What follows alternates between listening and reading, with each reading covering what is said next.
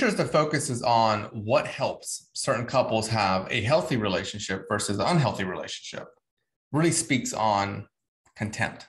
Now, I'll give you an example of this you're able to utilize in your relationship.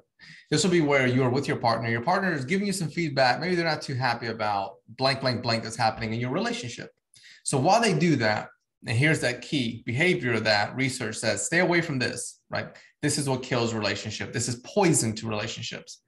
The couple listening rolls their eyes, right? They go, oh my God, right? They engage in those type of gestures. And you know what I'm talking about. I mean, you've seen this, maybe you've done this, right? We got to own up.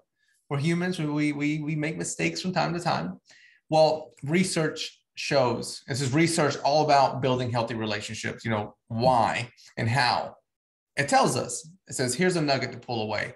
Do not do that because that's going to lead things in the wrong direction. So now that you know that, nip it in the bud, right? Agree to not doing it. The next point to look at, this is important. What happens if it takes place, right? What happens if it takes place? Because I'm human and some things are going to upset me and piss me off, but I want to have a healthy relationship. I want to be able to grow old together.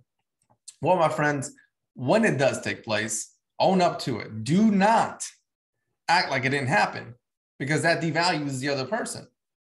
Do not shift to attacking them and tell them, well, you did blah, blah, blah. Because we know the old saying, don't fight fire with fire. Do not fight fire with fire. That's just going to have one of those giant California fires. We do not want that. So if this does happen, right? If I roll my eyes at my partner, that was a very poor eye roll there.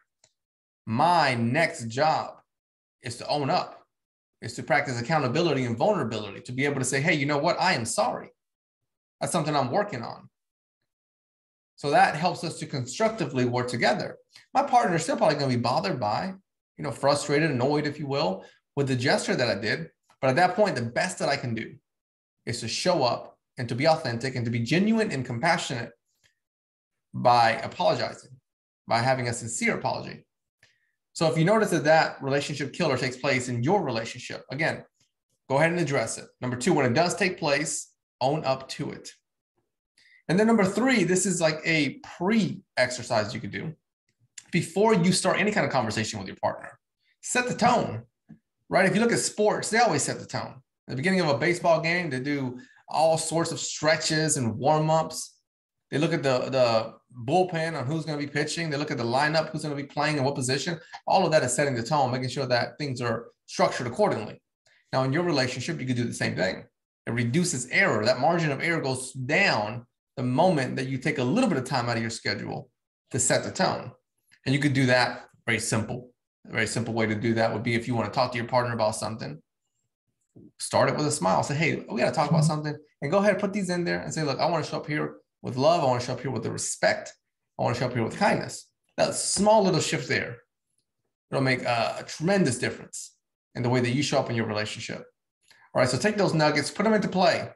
It's important to listen, to gain knowledge, but you got to put it into play.